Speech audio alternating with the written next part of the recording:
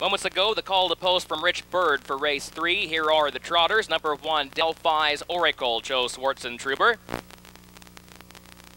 Number 2, Ball Doyle with Peter Wren. Number 3, Barquet Victory, Kevin Sizer. Number 4, Doorbuster with Mike Zeller. Number 5, A Mirage, Troy Boring.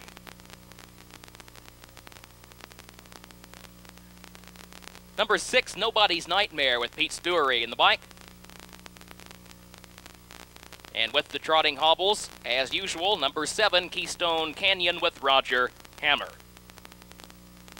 A conditioned trot, post time in 5 minutes from now.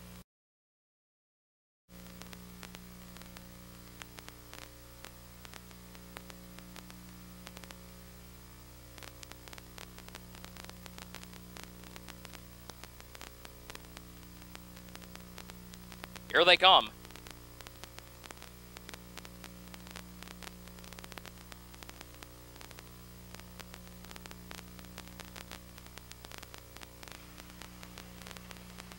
They're off and trotting. Keystone Canyon is first away on the far outside. Barquet Victory is there from the inside, and Doorbuster comes away between those two, right up close to that early pace into the first turn. Then Ball Doyle, Amy Raj, then Nobody's Nightmare is further out still and caught very wide on the first turn.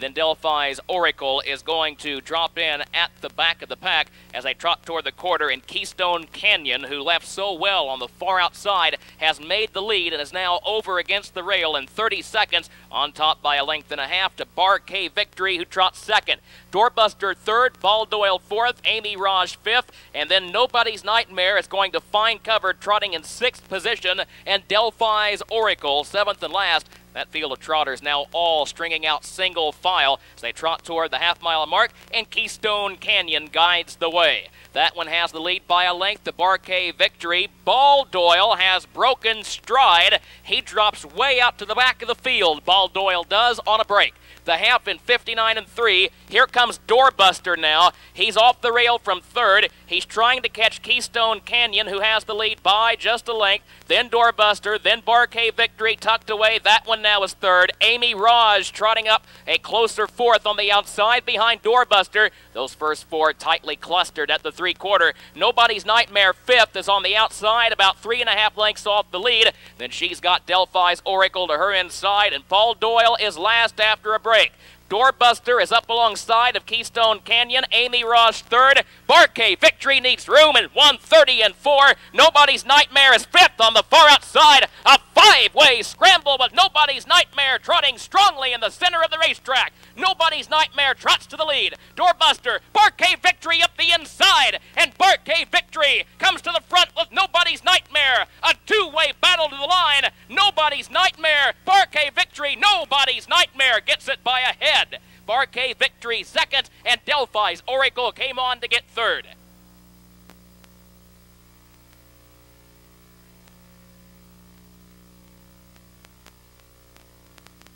That's a photo for the win. Hold all tickets. Photo for the win. The time, 2:01 and 2. Nobody's Nightmare was first. Number 3, Barquet Victory was second. Number 1, Delphi's Oracle third. 6-3-1 unofficially. Number 6, Nobody's Nightmare finished first. A Lucky Almahurst, Ohio sired performer.